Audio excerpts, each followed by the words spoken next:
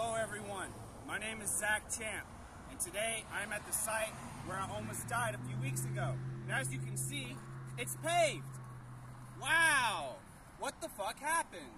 Well, after my accident, I got really upset, and I tried calling several law offices and several law firms.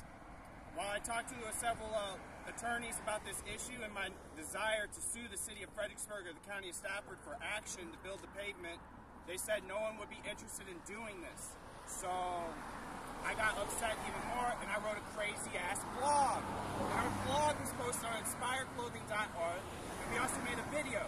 Both the blog and the video got seen and watched over 1,000 times. So someone must have heard something. But guys, this is how you get shit done. Right here. You make a fuss and you spread the money out. Alright? Check this out. Inspire did it, baby. We fixed it. We fixed it. We fixed the sidewalk. Inspire did this. Through the power of social media, money, and all our young talented team, we did this.